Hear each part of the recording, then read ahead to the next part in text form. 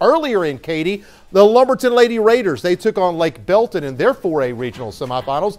Lumberton on the move, trying to get through that tough Lady Bronco defense. But Lake Belton, they would deny them right here. Nowhere to go with the ball, just letting it go. And that one is handled. Lady Raiders are going to keep up the pressure, though. It's going to be Mandy Boudreaux going top shelf to beat the keeper.